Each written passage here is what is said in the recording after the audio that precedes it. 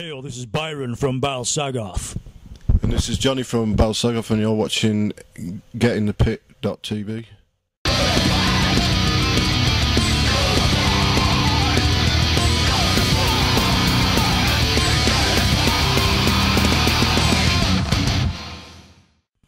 Hello, Byron.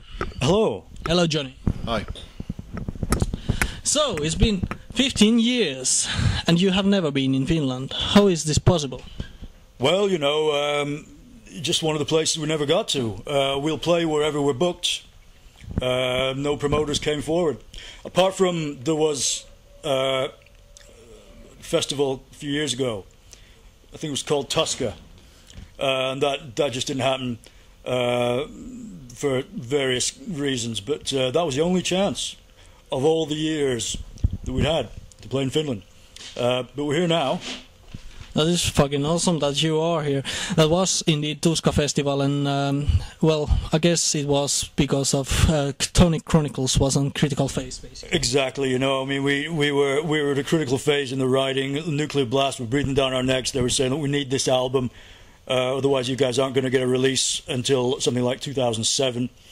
So we were like, okay, yeah, okay. We just had to concentrate fully on the writing and the recording of that album.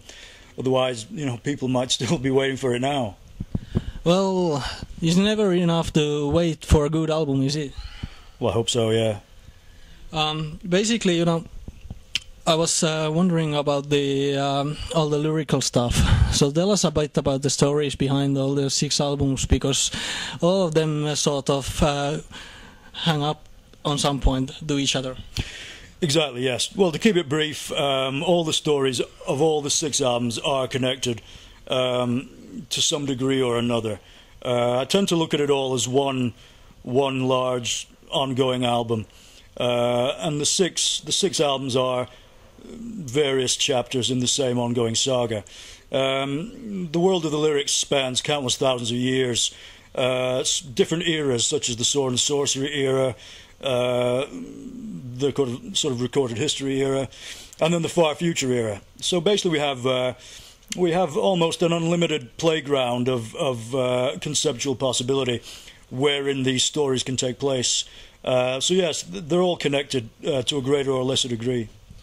There's been much of references, well, at least some, to computer games as well, and what I understand that Johnny has been also doing some composing of music in a computer game. So tell us a bit about that.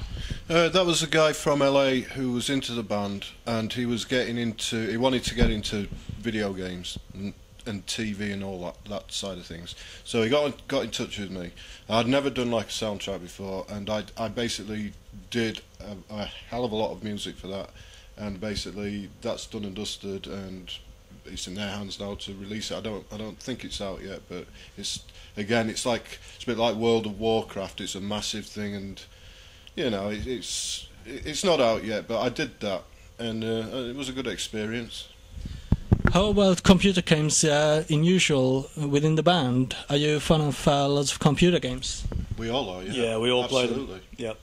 I mean, like my taste in computer games might be different to Byron. He likes the Street Fighter stuff. Well, I like RPGs mostly, that kind of thing. Japanese RPGs. That's my favourite kind of game.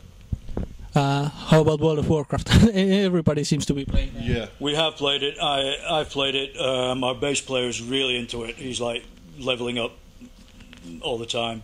So yeah, we play it. I've got an alliance character and I've got a horde character. Brilliant.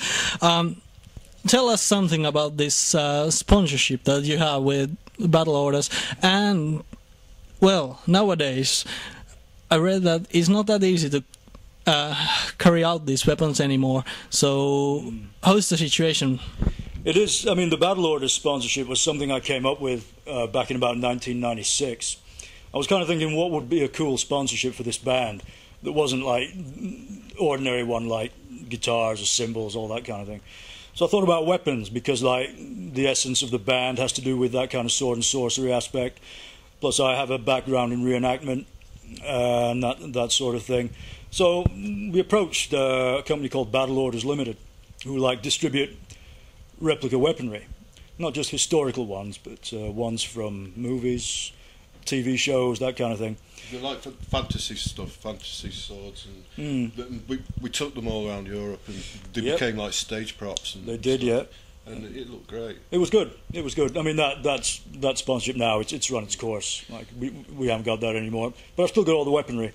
But yeah, trying to bring them across on planes and stuff. Weapons across, especially in the light of recent events. Yeah, I mean, before 2001, it was okay. But then, like after that, it became pretty hard just to get them. So basically, we've stopped taking the weaponry to international shows. We more or less intend just to use them for domestic shows back in Britain. So does this mean that we won't see any weaponry on stage tonight? That's true, yes. Not unless somebody maybe has one which they can lend me. A bit of short notice and everything, you know. Yeah. There has been something that you've been writing short stories and planning some graphical novels. And how about a fantasy book or something? Do you fancy writing something like that? Absolutely, yeah. We are. Well, I'm working on that at the moment. Various kind of projects of that kind. A collection of short stories, a sort of glossary, expanded glossary, an illustrated A to Z.